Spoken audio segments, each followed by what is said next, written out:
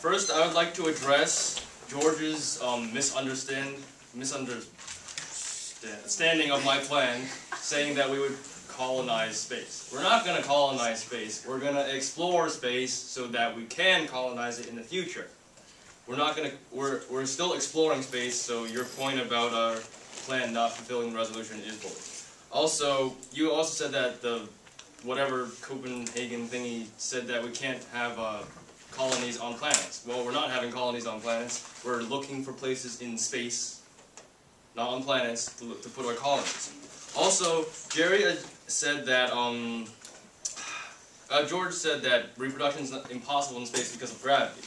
Well, as you saw in my constructive, the O'Neill cylinder and the Stanford torus produce artificial gravity by spinning, producing inertia.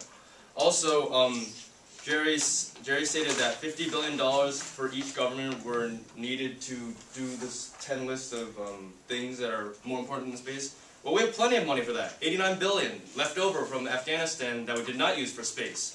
That can be used to fund all of these things. 89 billion minus 50, that's 40, that's 39, and that's more than enough money for all the things in negative ones. We can do everything.